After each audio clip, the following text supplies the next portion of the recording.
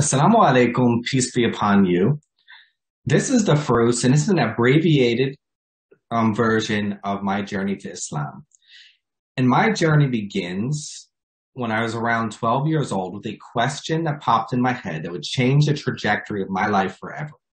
The question that popped in my head was, what happens if I die right now?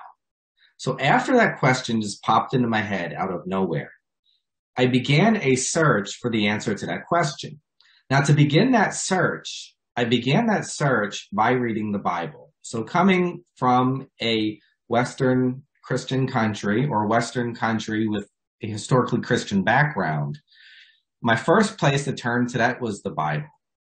So I would go on to read the Bible from cover to cover, taking extensive notes, writing everything that said about God, everything that says you have to do, everything that says you can't do, everything that says will happen about life after death, how you get there, etc., etc.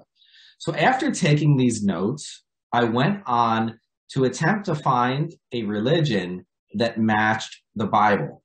Now, I was searching in the pre-internet days. So I was searching using almanacs, encyclopedias, bookstores, libraries, whatever I could get my hands on, which was not much. So at that time, I could not find a religion that I felt reflected the teachings of the Bible. So what I ended up doing was I decided to practice the Bible on my own. But I also thought about other religious traditions. So I went on to study East Asian religious traditions, South Asian religious traditions. I went on to read the Quran, a Penguin Classics translation. I read a biography of the Prophet Muhammad, sallallahu alaihi wasallam. May God raise his rank and grant him peace. And at that time, I was still in a search. Around 1993 or 1994, a television show came on. The show was called Unsolved Mysteries. And they had an episode where they were examining the alleged miracle at Fatima, or the alleged visitation of the Virgin Mary to some children who made some predictions and miracles. So after watching that show, I had felt that, this miracle had happened, and then this miracle must be proof that God is true and the Catholic religion is true. Now, granted, they did not do a great job at representing the skeptical sides, so like the sides of Joe Nickel, etc. So I could only go by at that time what I was exposed to. So I chose to become Catholic and practice the rules of the Bible. However, at the same time, I had to stop reading the Bible because I could not believe in the doctrine of the Trinity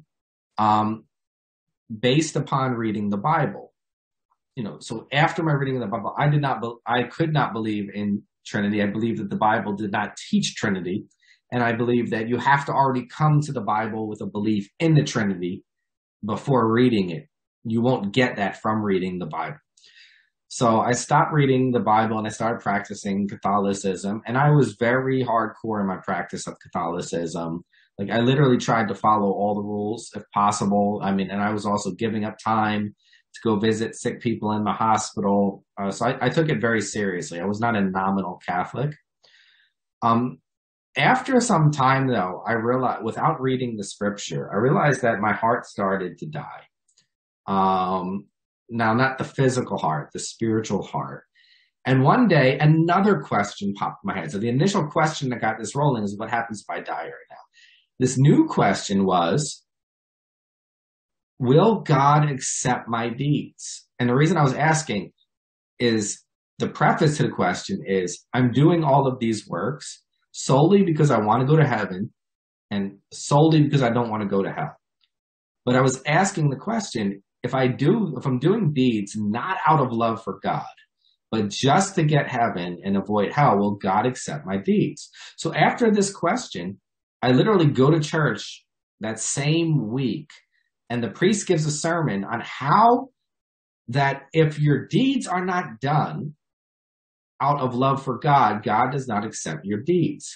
So after that sermon, that set me on a new trajectory. Because in my head, I said, if I'm going to hell, I might as well do whatever I want. Because if God's not going to accept my deeds, I'm going to end up in hell. I might as well do it, have all the fun now, do whatever I want, and just, deal with it in the hereafter. So I went in that route. But after a while, I kind of had that what if. So I had 1 foot in the door, 1 foot out the door. So I would be doing whatever I want, but then I would also be going to church.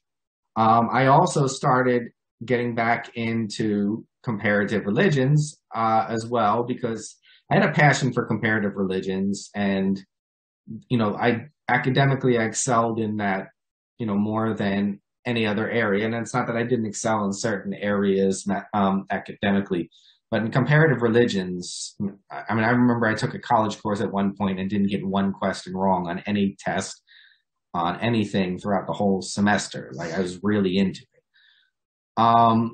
So during one of the classes I decided to take, I took a class on Islam, again, Islamic civilization.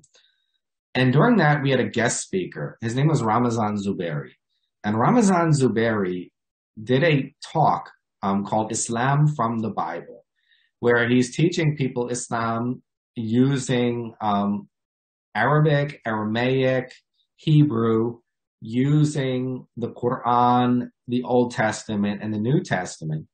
And he made some claims. And during that, I realized that I have no access to these earlier languages. I can't prove or disprove anything he is saying. So I went on a path to try to disprove, prove or disprove, but more disprove what Mr. Zubairi was trying to say. During that time, I did not necessarily have access to all the notes that I had taken regarding the Bible when I was younger. And I began reading some of the works at that time of Jamal Badawi, of I.A. Ibrahim, etc., some of the Muslim Dawah works at that time. And I started to be convinced of the argumentation at the time. And during that time, but I wasn't quite sure. But yet people said, I was halfway in. So I'd be going to the church, I'd be going to the mosque, I'd be praying Catholic prayers, I'd be praying Muslim prayers, I'd be partying, I was trying to cover all my bases at that time, just in case. And at that time, someone had talked me into taking my Shahada, but I wasn't ready yet. But it was kind of more of a positive peer pressure, not like a negative peer pressure thing. So I did it. And then I was, involved in, giving the dawah after, inviting people to Islam. One of the things is when people started asking me questions, I realized it wasn't authentic. I was parroting the thoughts of others. So I said, you know what, let me apply the same level of criticism towards the claims of the books I read, like Jamal Badawi, I.A. Ibrahim, etc., Ahmed Deedat. Let me apply the same methodology towards those books that I applied towards the other religious traditions. And during this process, there was a story in the Quran that really had totally stripped my faith in that time, because I realized that every claim that I saw by Badawi Ibrahim, I could make a counterclaim that was equal or stronger. And so I kind of end up, taking a Humean approach, like Humean after David Hume, of each one canceling each other out. It's like positive, negative numbers in math. If you have positive 5, negative 5, they cancel each other out to 0. And that's how I felt that the logical approach towards faith was. And the nail of the coffin at that time, there was a story of the Quran that said it totally, really stripped my faith. So I ended up with nothing again. And so then there was a new question that guided my life, right? So it's another trajectory. And this question is, what is the path of human happiness? So in order to find out what the path of human happiness was, I went on an experimental phase, which was opposite than my logical phase, where everything was based upon, logic, math. Does it add up? When I felt that nothing could purely add up 100% in my head, I went towards focusing on life experience. So after the I tried out everything basically I could, from, Islam to Protestantism to New Age to Buddhism to partying to, agnosticism, etc., atheism. After trying out all these things, I became convinced that Islam is the path towards human happiness. And afterwards, as a result, I developed something called the 40-day Islamic challenge, which I use in order to determine, the truth of Islam for me, and also let others. The 40-day Islamic challenge allows others to try the Islamic lifestyle out to see if they have the same results, experimenting for themselves. I accepted Islam for myself. But after accepting Islam, in order to relieve the conflicts internally, as well as navigate through all the contradicting Muslim narratives that I was exposed to, or Islamic narratives about Islam, I devoted myself to learning usul al-fiqh, comparative fiqh. Now, fiqh is, for lack of a better translation, it really means deep understanding, but we're referring to the legal theory or the laws. Epistemology, I devote myself to learning usul al-fiqh, comparative fiqh, epistemology, history, and historical methods. In addition to my graduate degrees in physics and education, I would go on to author books on Islam that have been translated into more than one language. And recently, out of recommendations from others, I developed a YouTube channel called Experience Islam with the Firus. So thank you for listening to my abbreviated story. I hope it was beneficial to all of you. And assalamu alaikum wa rahmatullahi wa barakatuh. Peace be upon you.